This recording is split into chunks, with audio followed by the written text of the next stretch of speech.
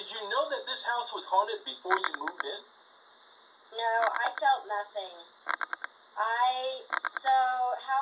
How I came about everything is I lost my son and brother in an auto accident in October 8th. So October 8th will be 4 years.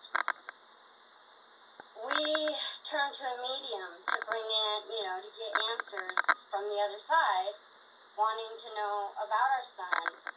And that's when, I started kind of learning a little bit about, I found out a mortician lived in this house, a doctor.